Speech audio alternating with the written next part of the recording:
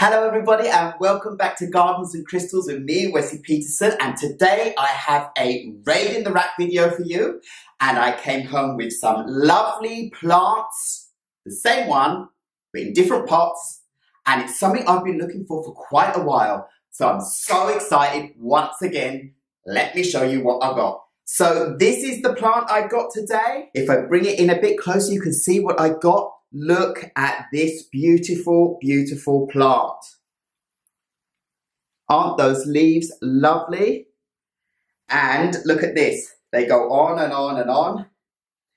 I have a whole jungle again. This one's a little bit wrapped up still. This is Scindapsus Moonlight.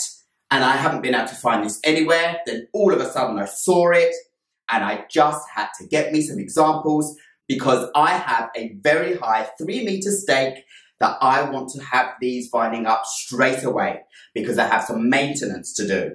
So when I saw these, I was just over the moon. I mean, they're a good, this one's a good meter long, and these ones are probably half a meter when I start unwrapping them a bit more. So plenty of plant here to put around this wonderful stake that I'm going to be using them on, and letting them grow up and flush out and vine around the walls. Now, I think this is a plant that grows really, really fast. Like many of these Scindapsus, the different varieties, they grow very fast.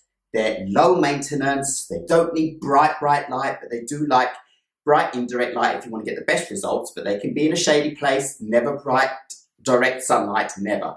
That will burn their leaves. Let them dry out between waterings and they will be good to go for you, and they will just keep producing, and you can let them grow out. You can prune them and propagate them and make new plants. They're just beautiful. Now, I just want to bring one of them closer. I think this one here, so that you can have a closer look at the leaves in the top, so that you can really appreciate the beauty of this plant. Now look at those leaves.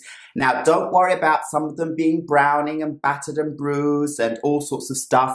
I can prune odd leaves off and it will just flush out more new leaves. These plants were quite closely grouped together there where I found them. People had obviously been picking them up, taking them in and out and checking them out, putting them back down, and all that is damaging the leaves, of course. The transport from wherever they came from to the garden centre being tightly packed, and then on, and now here in my apartment in Sweden. So this is gorgeous. Have a closer look. And you can see why it's called Moonlight, due to those lovely silver tones in those leaves. They are just amazing. So this is going to be beautiful when allowed to grow high up onto a stake. There's a lot going on here. I was just so glad I found these beauties. So that's all I have for you for this raid in the rack video.